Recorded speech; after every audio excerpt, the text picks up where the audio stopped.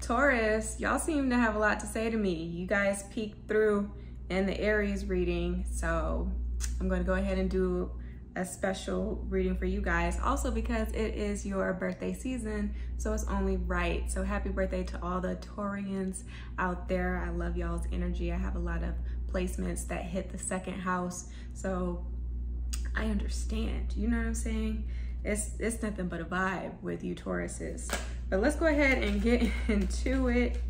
If you are new to this channel, welcome in, honey. We're glad to have you. Take a seat, get you some popcorn, get you some Band-Aids, because sometimes I do say some things that do trigger you. So just be prepared here. It's not intentional. I don't mean to cause any harm. I'm just bringing awareness for things that maybe you are overlooking or you are neglecting and or failing to want to acknowledge. And so I have to expose it so that you can do the work and heal and be all the better. You know what I'm saying? So that's all it is. If you like this video though, definitely subscribe and hit the like button as you're watching this video. If things resonate, or again, you like the vibe and you want to see more of these videos, then definitely hit that thumbs up. It does help with analytics so other people can also see this video. And also hit the bell notification so you're made aware as soon as I upload. I would really love that and I would appreciate it. Thank you so much. But you guys have the strength card that came out. Leo energy, heavy hitters. You could be dealing with the Leo. If nothing else, you are just more self-aware and or you are just feeling like you are in your creative bag right now. Uranus is also a planet that is in the sign of Taurus, right? Your sign. And so right now, y'all can be Bob the Goddamn Builder, you know, building furniture, finding passion for things that are like Uranus related, and or just finding a passion and trying to figure out how you can flip that into a lucrative business. Okay, so that's coming through. Some of you guys, there's a father figure here. I don't know if he's in prison. I don't know what this is giving with this King of Swords. We can clarify this, or this can just be like an absent father. Yeah, I'm getting whoever this paternal figure is, or this more dominant figure that's been in your life as of recent, they're in and out. It's like a little inconsistent here. So if you're in the dating field right now, Taurus, I would lay low and or start recruiting other players for the team. You know, just do a tryout. You know what I'm saying? Here, because whoever this person is, I feel like they may have a little bit too much on their plate to fully commit to you. So if that's what you're looking for right now, you won't find it in this Leo, Aquarius, Libra, Gemini person. I was trying to think of the other air sign. My bad. So yeah, you could be dealing with any of those people here.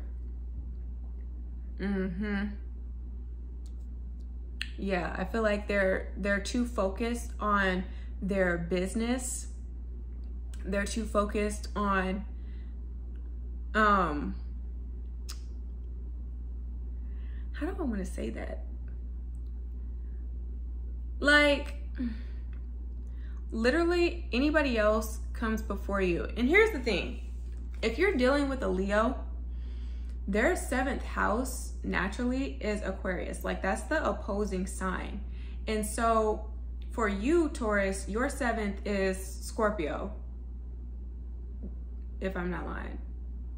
I don't think I'm mistaken. Your 7th house is Scorpio. So when you love like deeply and completely. You can become obsessed with your partner where you just want to spend like every waking second with them to learn them. You know what I'm saying? To like digest them, to become one with their interests, you know, to really dig into like their motives, to dig into their psyche. You know what I'm saying? Like, you want somebody that, or I don't want to say want, you need somebody that is okay with evolving and that can do it at a relatively similar pace to how you go about your evolutionary processes, right? And just understanding that like your two brains, two heads, 2 hands, 4 hands are better than, you know, than 1, than 2, right? A second set is always better than just 1. So that is you guys in love, you know, very sensual, into things that are very erotic. Now, it's interesting because some of the like fetishes or turn-ons for Scorpios is like humiliation and or like being tied up. You know, when it comes to like watching porn, you can be into gay porn, lesbian porn, you know, because that's like your 7th house, that your 7th house aspect. So some of the things that you might be willing to try in the bedroom to make it more exciting, you know? So if you know that you're like into those types of things, it may be starkly different from this person, even though Aquarius has kinks of their own and I don't really know them fully.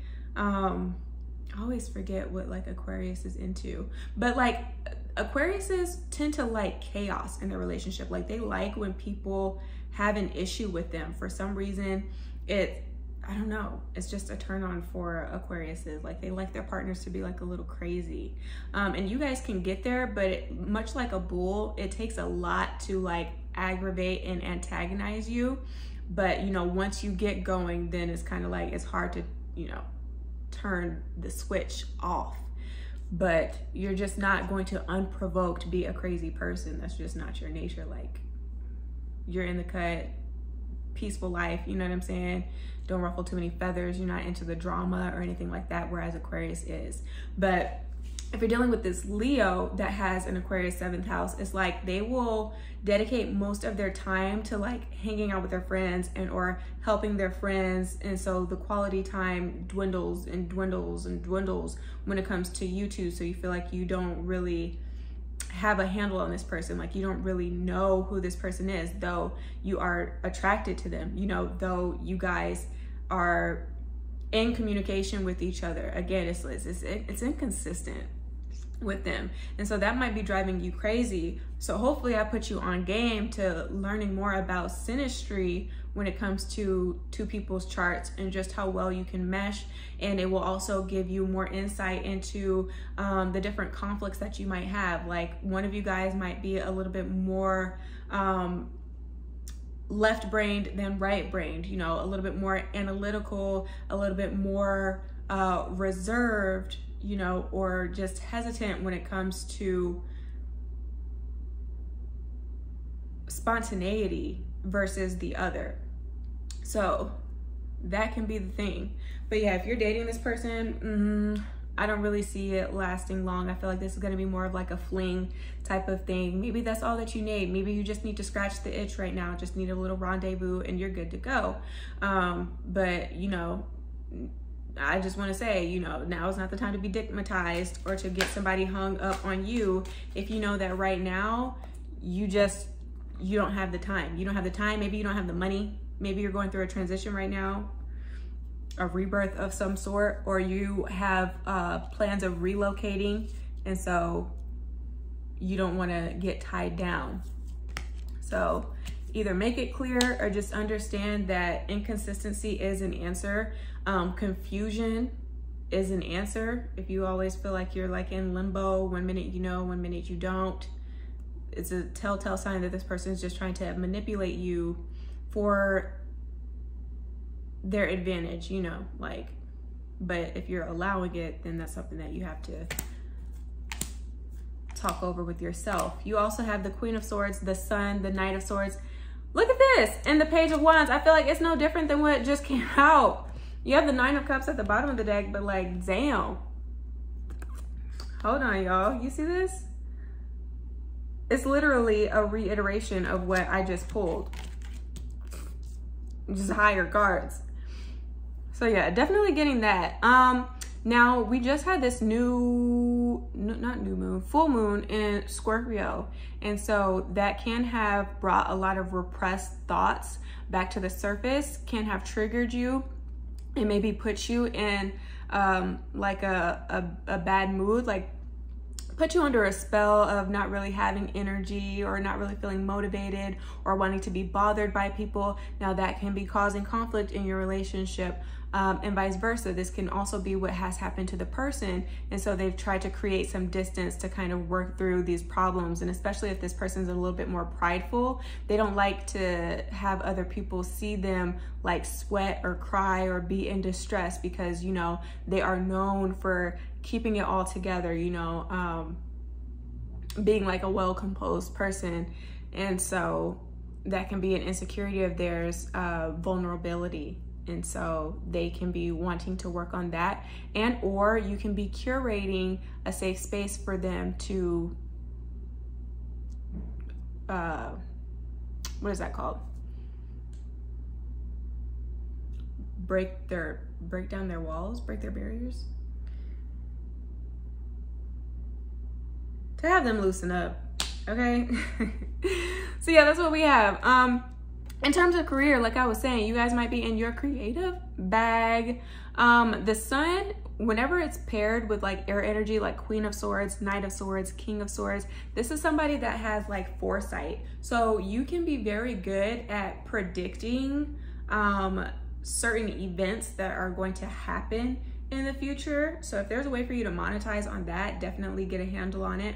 Some of you guys are really good with like probability, and that kind of helps you. So like if you work in like aeronautics, I don't know why I'm getting that, NASA, those types of jobs where you have to be like really precise with numbers, but it predicts certain projections. And this can also be like for like marketing or any of those other fields where that would kind of be required, and it helps to know exactly like what plans and what exact like advertisement you're going to push forward. You can be really good at that, and so figure out a way to monetize on that, and or go back to school for that, or get some sort of certification for that, or start up a page where you're teaching other people, like a Facebook page, doing something on some sort of like platform, like an online platform, online website, online vlog, or whatever, where you can teach people some of these natural talents that you have. And that's going to generate some success, because I feel like this is a niche. Whatever it is that you're doing right now, it's like untapped potential, right? It's a niche. I don't know what's happening with the lighting, y'all. I apologize if it's like too dark. Oh, okay. Here we go. But yeah, you can be finding your niche, okay? And so it's like all systems go once you have your plan in place. You guys are not ones to move off of impulse. You like to wait until you feel like you have all of your ducks in a row. And so that's really beneficial. Other people can really take from you in that way, as far as learning how to wait and learning what to do in that idle time, so that they don't find themselves bored, and or so that they don't lose interest in that thing. You guys are really good at that. But yeah, I'm definitely seeing that a lot of you guys are finding some success, and or you are catching people's attention.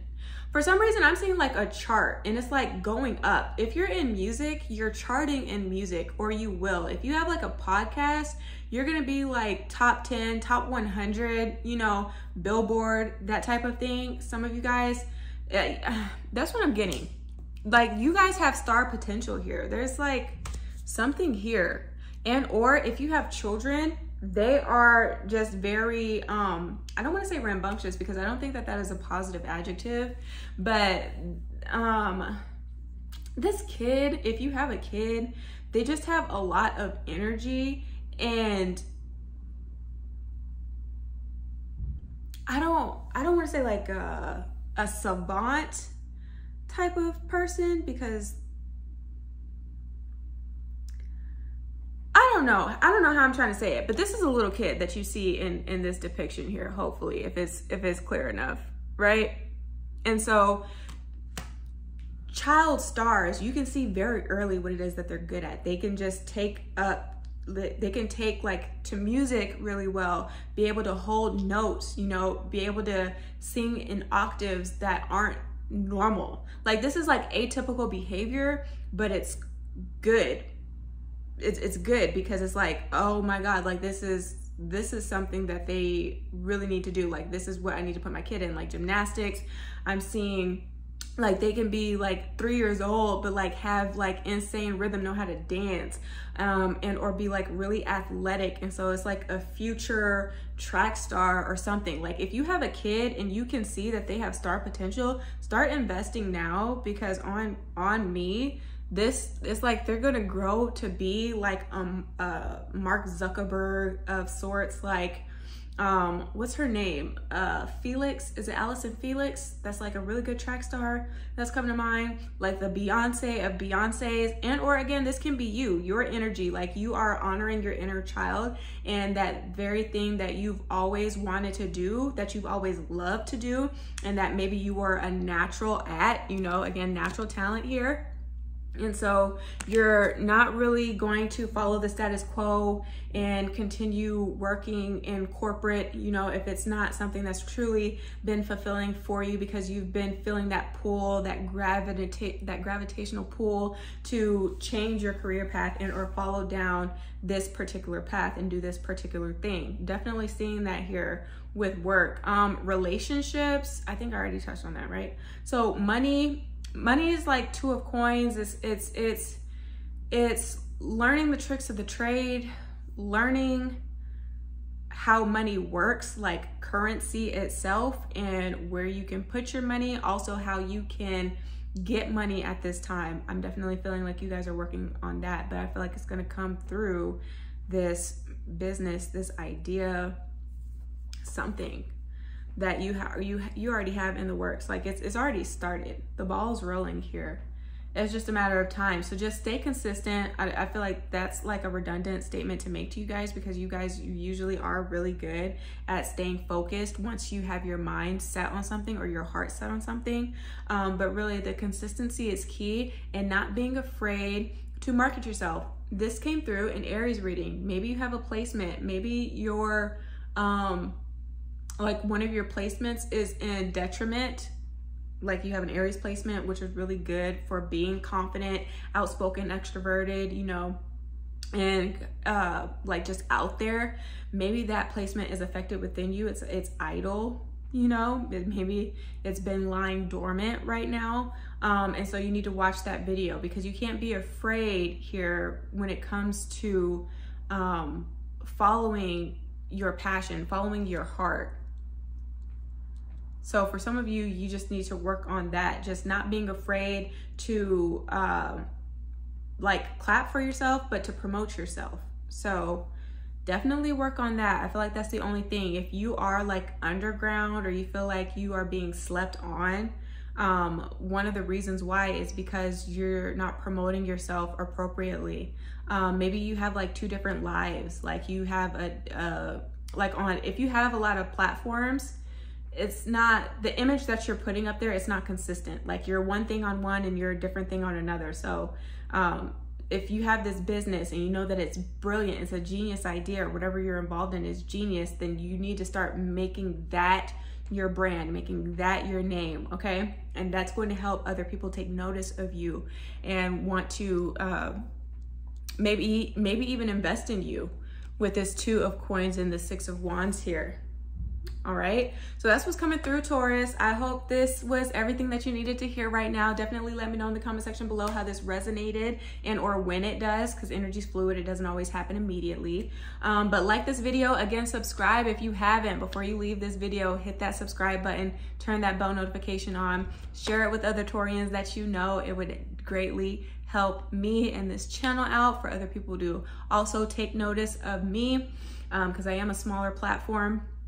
Oh, and I wanted to say that don't let your numbers on these platforms discourage you. You can have 1,000 people and find brands and other businesses that will sponsor you, and you can get paid that way. Like the number doesn't matter. It's just how good your work is. So focus on the quality, right? Focus on the quality of your work and the quality of the people that you have around you, and everything else will fall into place with that. But yeah, I'm also open for readings. So if you want to book with me, the information would be in the description box on how you can get a hold of me. But if you don't, and I don't hear from you, then please just take care of yourself and soul until you see me again, okay? Ciao.